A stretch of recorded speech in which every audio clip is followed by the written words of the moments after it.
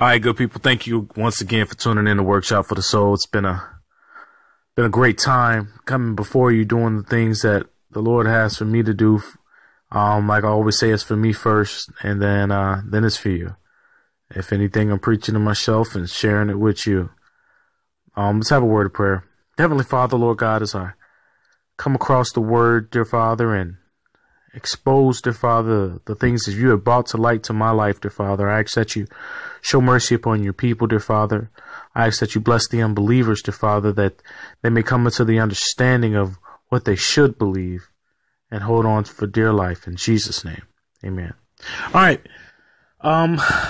Let's talk about the glory of the Lord and how to see the glory of the Lord and how to obtain the glory of the Lord. Let's go to Exodus chapter 16. Okay. And let's go to verse number 10.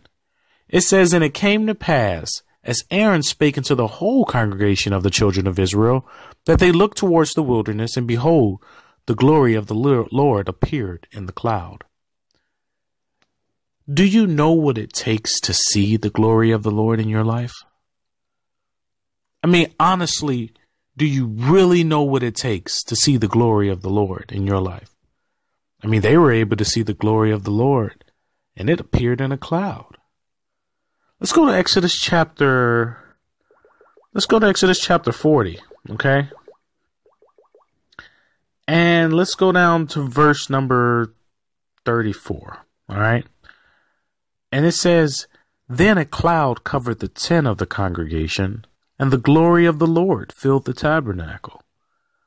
Have you seen the glory of the Lord in the tabernacle you worship in? Some of us have. Most of us haven't. Have you seen the glory of the Lord fill the place of worship? Because in Exodus they have.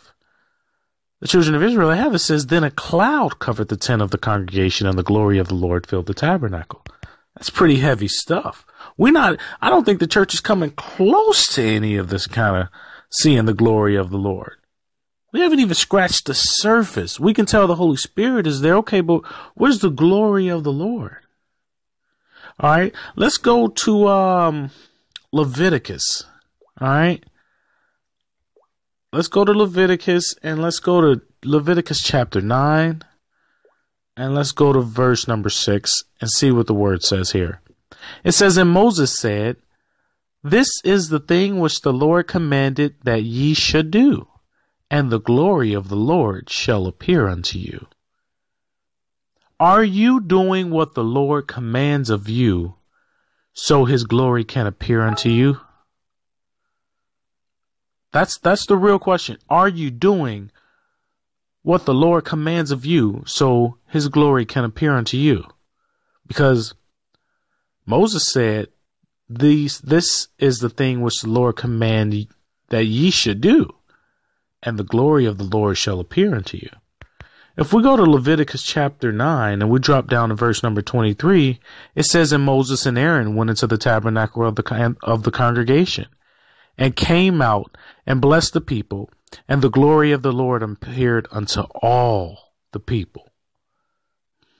When was the last time the glory of the Lord appeared to a whole congregation where you worshiped? If God is the same God yesterday, today, and forever, this was God doing this. This wasn't even Jesus. This is flat out all the Lord, and the glory of the Lord appearing unto all the people. We have to get on one accord as the church so we can see more of God.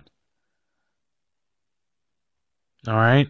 Let's go to Luke. Okay.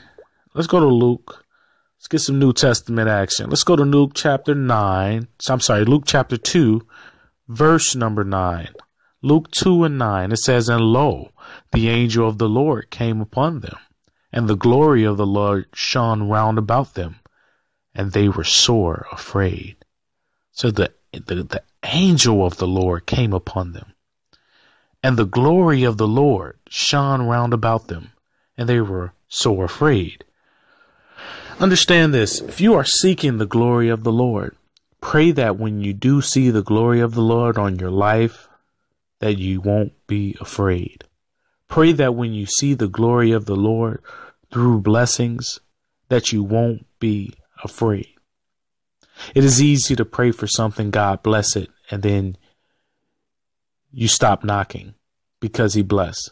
But it's one thing to continually knock to see the glory of the Lord. Just don't be afraid. Okay, let's go to John chapter 11. Okay, let's go to John chapter 11 and let's go down to verse number 40. And we'll see it here. It says, John 11 and 40 says, Jesus saith unto her, said I not unto thee, that if thou wouldest believe, thou shalt see the glory of God? These Jesus words. He says, said I not unto thee, that if thou wouldest believe, thou shalt see the glory of God. The reason why we don't see the glory of God is because of unbelief. So as soon as God blesses our situation, we thank and praise him and move on in a state of contentment.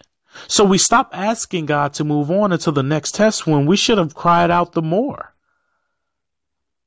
Most of us never see the glory of God because we give up on crying out when things are good. But when things are bad, we crying. We, oh Lord, crying out. God bless. We thank God and move on. And we cry, and we don't cry out until the next thing happens, or until the next need, or to the next want. But if we cry out continuously, we know all things work together for our good. Okay? But we have to cry out continuously. Jesus said it.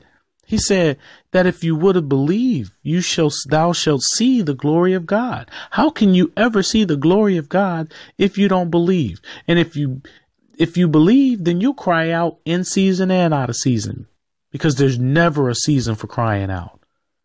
You will be through something always. The devil don't take a break. Why are you taking a break on crying out? Let's go to Acts. Okay, let's go to Acts chapter 7. All right, let's go to Acts chapter 7 and let's go down to verse number 55. Acts 7:55 says, but he, being full of the Holy Ghost, looked up steadfastly into heaven and saw the glory of God and Jesus standing on the right hand of God.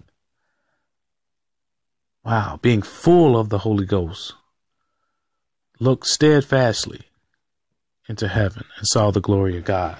I mean, have you even invited the Holy Ghost to fill you so that with faith you could see the glory of God on your